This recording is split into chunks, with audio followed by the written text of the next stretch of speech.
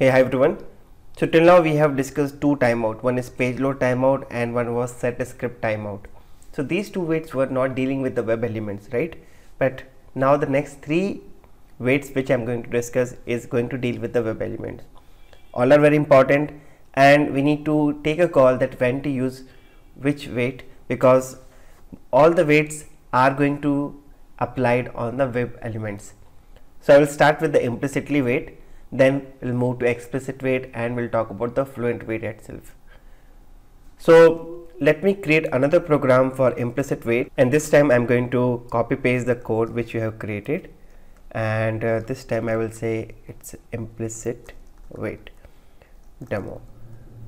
Now many people call this as implicit wait, but if you see the actual method name itself called implicitly wait. So let me show you this.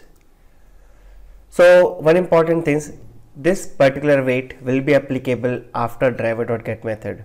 Do not write before get method, because once you have the page loaded, then only this wait will be applicable. So let me use one application for this demo. Let's take the same application which we are using so far, and the moment you say driver.manage.timeout, you can see the method name is implicitly wait. It's not implicit, it's implicitly wait. And what it does, it will actually wait for that particular element if it is not immediately present. As simple as that.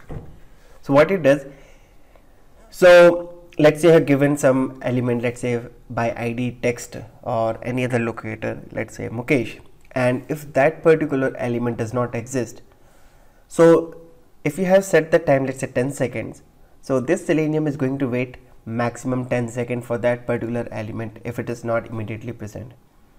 Okay, and if the moment that particular element is present, it is going to perform all the activities whatever you have mentioned, and it will continue. So it's a smart wait and it's a global wait. Why we call this as a global wait? Because once you specify in your script, it will be applicable for all the elements. Okay, so just remember these 2 points. It's a global wait, it's a smart wait, plus it will be applicable for all the web elements. And that's why we call this as global wait. Now if you try to read this description, they have written clearly, when searching for a single element, driver will also poll the page until the web element is found, and if the timeout expires, it is going to throw no such element exception.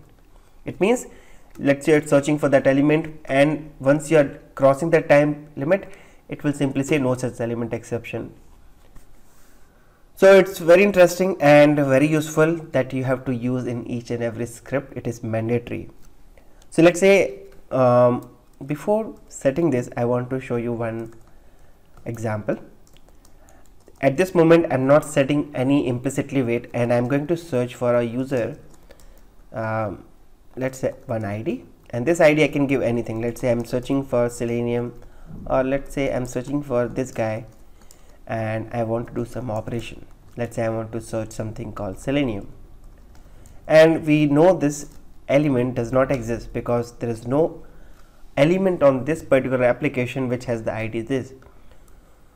So you will notice one thing, the moment I run this test, it is going to fail immediately, because the moment it will try to find, this does not exist and it is going to fail. So just keep eye, and you can see immediately it failed, and the exception says no such element exception. It was expected. Now let me set the implicit wait. So this time I will say driver.manage.timeout.implicitly wait, and I'm giving, let's say 10 seconds. It means maximum wait for 10 seconds. Within this 10 seconds, if this element is not loading, fail my script. So it is going to throw no such element exception again. So in order to showcase this part, I will run the script again, and let's verify the output. Just notice one thing.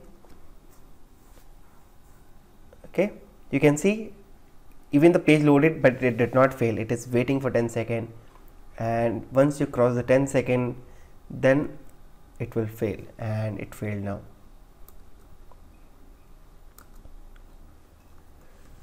And if you try to read this particular exception, it simply says that I am trying to find an element with this particular ID, which is Mukesh Otwani, which does not exist, and it is going to throw no such element exception. Now you should ask one question, like, if I have multiple elements, will it be applicable for every web element? Yes. So let's consider this is a valid username. So in my case, if I take the username ID, which is nothing but txt username, okay, let me just take it, yeah, text username, okay, and if I take the valid password, which is txt password, and third element is not valid, so will it be applicable for the third one? As I said, it's a global weight, it will be applicable for each and every web element, so yes. So this two particular statement will get executed and it will fail at this particular statement. This will also fail after 10 seconds. Within 10 seconds, if some ID is matching with this, it will continue. So let's right click, run as Java application, and you will see the behavior. So I will keep it here. Just notice here it is entering Selenium, and now it is waiting for that login button with Mukesh Otwani ID, and it failed. So I hope it is clear now.